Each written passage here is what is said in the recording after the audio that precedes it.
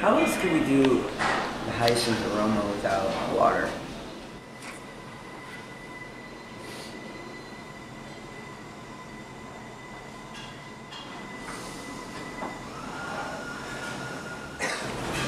What if we distilled hyacinth?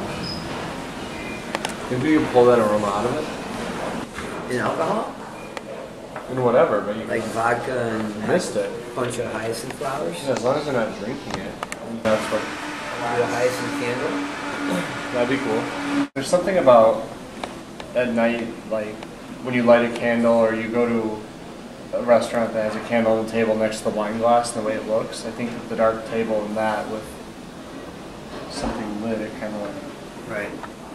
You know what we could do too is if we were making our own candles, we could embed hyacinth flowers in the candle, make it look really beautiful. But it would have to smell perfect. Yeah. Like you can go to those candle making websites and get, they have smell of spring. So maybe we buy a couple of those.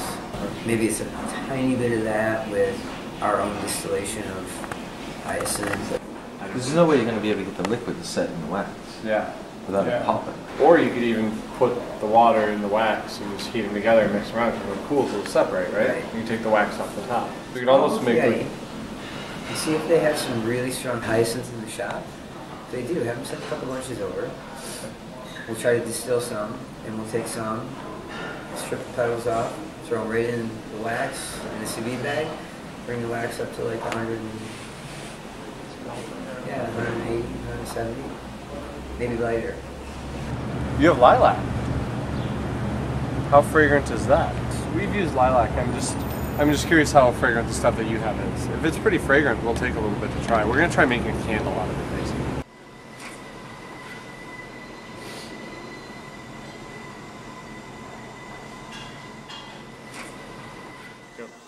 Hey Martin, here's a new service piece idea for you. Basically a aromatic centerpiece. So in the glass bowl, ice infused with flowers.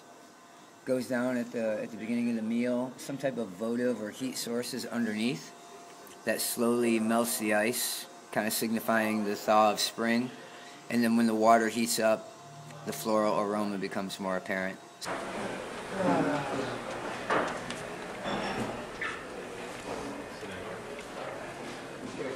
There's a basic test mold.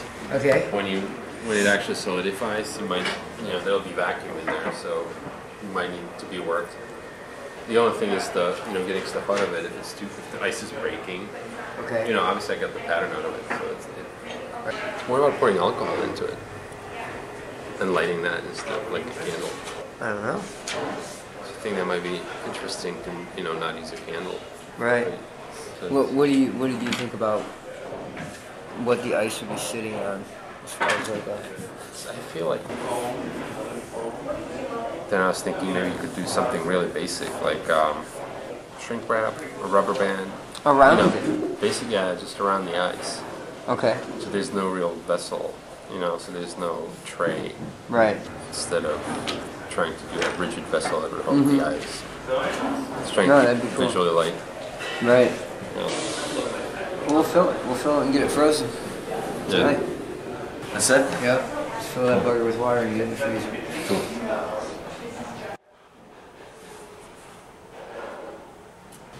I don't like the shape at all. I think it's ugly. You don't like the shape? No. Looks like something at my grandma's house.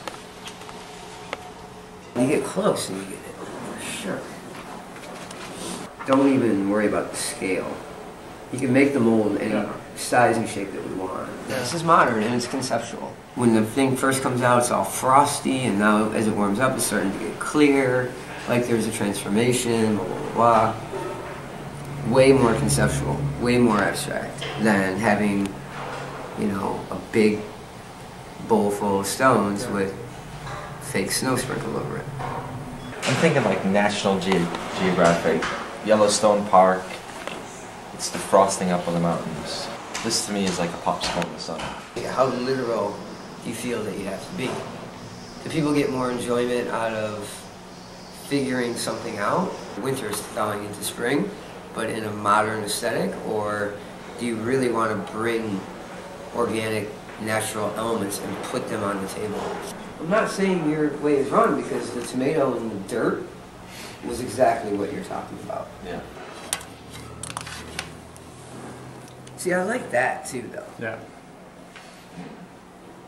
Well, I mean, obviously there'd have to be like a culminating moment of this is where it matches. It has to be like a Yeah, there has to be a moment where. defining moment.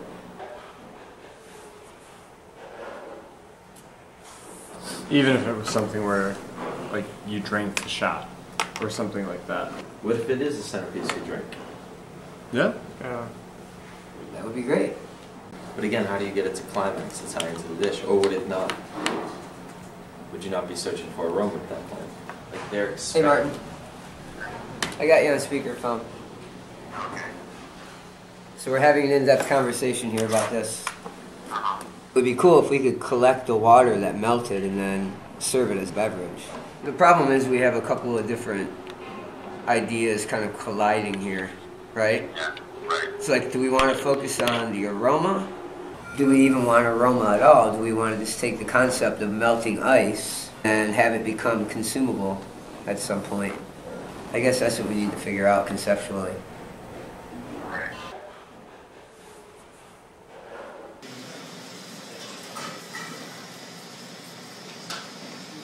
Right. Wow, he just went outside and grabbed. Like, we would have to wash it. Uh-huh. Yeah.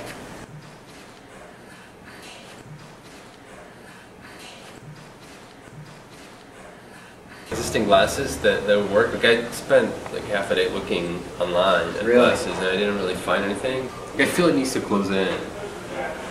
That way. Yeah. Really? Because then you get the, you know, Hourglass kind of effect? right, so it breaks back out unless you pour it through a filter, like a coffee filter. Or a tea strainer. How about making a clip that would be a base for this? Yep. So it's self-supporting? We would just have to be careful of the diameter of our branches coming out so they wouldn't Right. exceed the perimeter Right. of the... Yeah. It would definitely make the splashes into the glass more dramatic. Right. Because Yeah. then you wouldn't have the contact there. Right. It's just...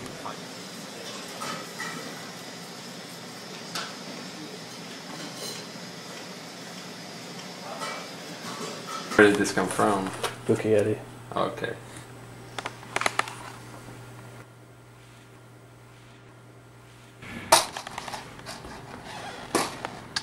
Did I think I left everything at the restaurant, didn't I? Yeah. I'm a little worried about like just keep trying things.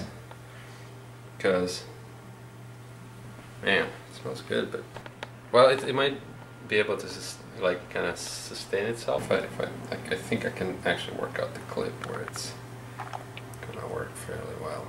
You know, where there was heat applied. Mm-hmm. Because it just doesn't hold.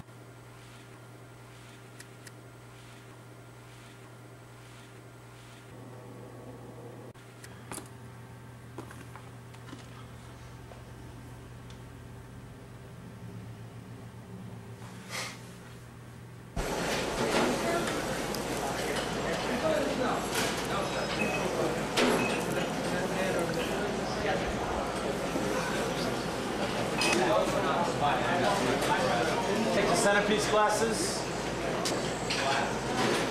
Josh, patient freezer. Just holds.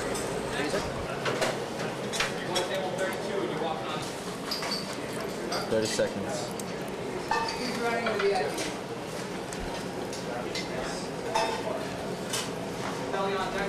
Go.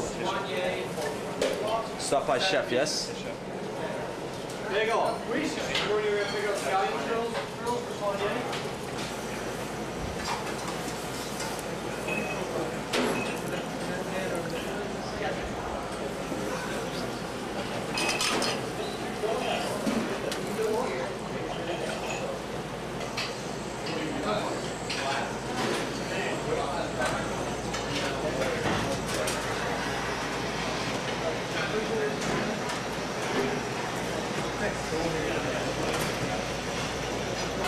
I need to run it right down and pick her up now. Right?